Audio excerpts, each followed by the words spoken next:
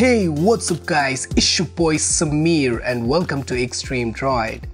Way back in 2013 when LG first announced a feature called Double Tap to Wake and Sleep on their smartphones.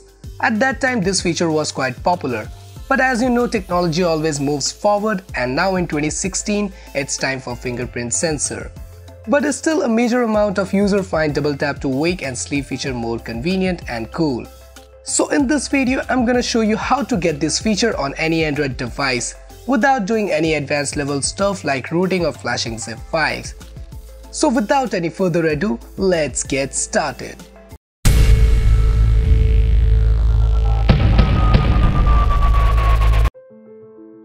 Now in this tutorial, I had used two different apps to enable this feature. So let's begin with the first app, which is called Double Tap to Screen Off. And it's free at Play Store, and believe me, this is the best that you can get because I had tried some other apps also, but they are not good as this one. So just download and install the app. After that, enable the device administration and also enable this option because this will prevent your messaging app from Double Tap to Sleep. After enabling these two options, you are good to go. Just double tap anywhere on the screen to perform Double Tap to Sleep. Moving forward to the next app, which will enable Double Tap to Wake Up, is called Wake Up Touch Nexus.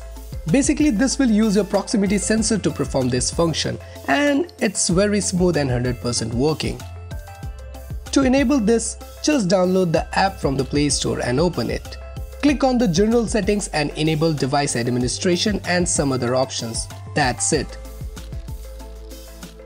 Now you have successfully enabled the Double Tap to Wake and Sleep feature on your Android device in just two simple steps.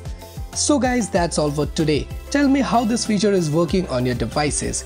And if you like this video and find it helpful, then do hit the like button. And for more future updates, subscribe to my channel. See you guys in my next video.